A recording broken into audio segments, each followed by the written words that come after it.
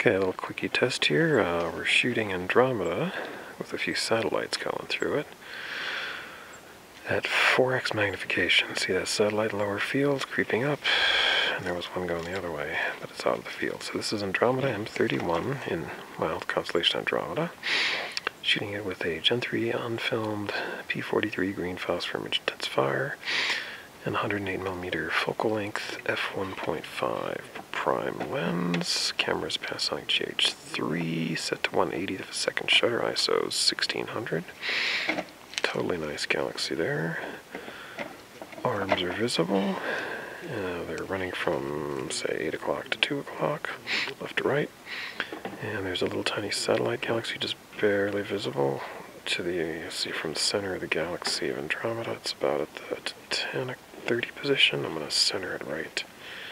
Now that tiny fuzzy thing would be GC something.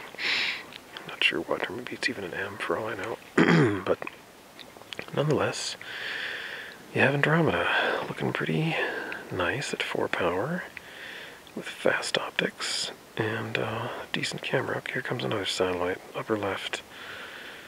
Geez, and there's another one going. Bright one's going down, and oh, it's oscillating. Let's try that for a second. See that one up there and going across the view? It's oscillating. It means it's tumbling. Gets really dim. Yeah, where'd it go? I can't see it now. Whatever. Okay. Satellites. Okay, there's one on the right now. Must be getting a little closer to morning. It's close to 2 a.m. in the morning right now, so they start to light up in the eastern sky. Northeastern sky actually is where we're looking. So, I think I've said enough. Andromeda M31, the Andromeda Galaxy.